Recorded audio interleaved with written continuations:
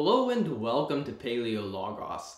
I'm Peter and thanks for joining me today as we talk about the genus Paranthropus.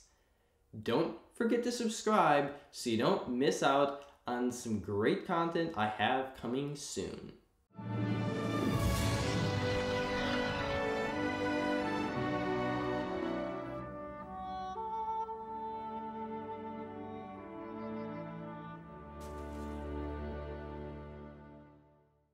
Louis Leakey discovered this species in the 50s while he was excavating at the famous site of Old Vai Gorge in Tanzania.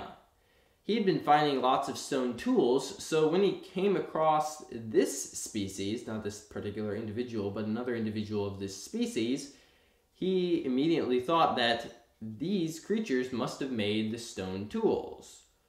Which is possible considering that living extant apes such as chimpanzees can often chip rocks together in such a way to make some sort of very primitive looking stone artifact.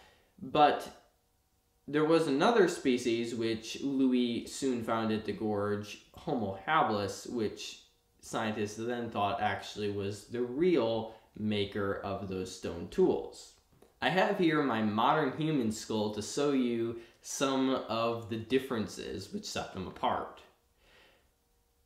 First of all, Paranthropus had a very small brain. You can see there it has a very tiny little brain, unlike the huge brain of the modern human. Their brain was tiny, I think even smaller than that of the Australopithecines. They had a very heavy brow ridge. They had a very wide face. You can see that when you compare their face, it's much wider than that of the modern human. And the reason they have such a wide face is because of these arches here. They have something called a zygomatic arch, which we do too, but theirs is greatly expanded. So when you look at the skulls from the top, you can see there how they have these huge arches that stick out on either side of their face. And those are the arches for your jaw muscles. And they had huge jaw muscles compared to us, which is why they had such big arches. When we look at that foramen magnum on the bottom of the skull, we see that Paranthropus had a similarly placed foramen magnum to that of modern humans. That is, remember, the place where your brain stem comes down and meets your spinal column, and it's placed differently whether a creature walks upright or not. So because their foramen magnum is placed similarly to that of the modern human, many paleoanthropologists, most, think that Paranthropus could walk upright. Unfortunately, we haven't found a whole lot of postcranial evidence from this genus. We have lots of isolated pieces, but not a lot of parts that we can actually super reliably associate to all belonging to this genus. There's been one particular skeleton which I can think of. Its name is KNMER 1500, and that has quite a few different pieces from around the body, but generally we do not have a lot of evidence about what exactly the body of these creatures look like. Scientists think that when they stood up, they might have been around 4.5 feet tall if they were males, but we really don't know a whole lot about the body. I do have one cast of a pelvis from this genus, which I'll show you in a minute here. When we compare the jaw of a modern human to that of a Paranthropus boisei, we see a lot of the same differences that we see among hominins. One is, of course, the common lack of the chin. Another is this presence of this shelf behind the teeth in the front. Modern humans don't really have that, but in chimpanzees and Australopithecines and Paranthropus, there's a little more of a slope, a little area back here behind those incisor teeth right up here.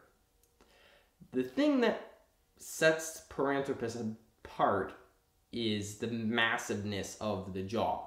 It completely dwarfs the modern human jaw when held up to it in comparison. You can see it's just way bigger. And the teeth, especially, these giant molar teeth are unimaginably huge. I mean, compared to our little tiny teeth here, these teeth are just giant. They're the size of a quarter. They're simply massive in comparison. And so Paranthropus had a unique diet that it was specially eating, and these teeth allowed it to sustain itself upon leaves, fruits, nuts, and all these things. But it apparently had some unique diet that set it apart from the Australopithecines, for example, which is why it had these giant, huge teeth to chew on all these objects with. Let me show you this jaw and articulation with that cranium I showed earlier. When I hold these together, you can kind of see what a Paranthropus boisei would have looked like. And we can see that they were quite massive. They had this little tiny brain, but they had a giant face, giant teeth, a giant jaw. And you can see here when we fit this together how your muscles for your jawbone come up through here and through that zygomatic arch. Now, the muscles for their chewing attachment were so large that they filled this whole space here and attached all the way right along the top of the head. When you look at this, it looks rather distinctive because you see it has this crest along the head here. And when we see this, we know that is because their jaw muscles were giant. Their jaw muscles were so big that they attached all the way to the tippy top of their head.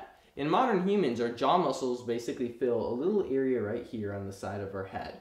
But their jaw muscles were so huge that it formed a crest on the top of the head where the muscles from one side and the muscles from the other side met.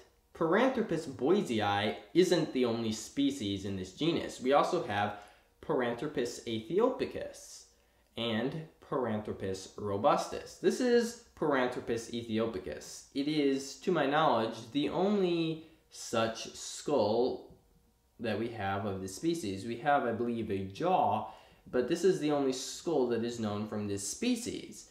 We have, once again, that very flat face, those giant areas for the chewing muscles to come from, but in this individual we see a smaller brain, even smaller than Paranthropus boisei, and we see an even larger crest this time. So the crest this time is even taller, even more pronounced. So their jaw muscles now went even closer to the top of their skull, and that's why they had this huge, long crest on the top of their head for jaw attachment. That's something that we also see in modern gorillas, for example. They have a crest on their head where their muscles attach, and gorillas are, of course, eaters of all this vegetation, perhaps similarly to how Paranthropus would have dieted. This is a cast of a pelvis from a Paranthropus boisei individual, I believe. And it is a very nicely preserved pelvis.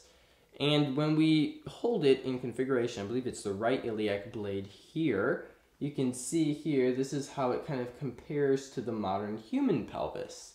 One thing that is distinctive about this, that shows that it's like a modern human pelvis, is this notch right here. It's called the acetabular notch, and in chimpanzees it's shaped quite different from modern humans because chimpanzees' pelvis are quite much longer. So the shape of this notch shows that it has a somewhat human-like configuration of the pelvis, once again informing us that this genus probably walked upright, like the Australopithecines. I hope you've learned a little bit about the genus Paranthropus. Thanks for watching this video. Don't forget to subscribe because I have a lot of great content on the way. Thanks for listening.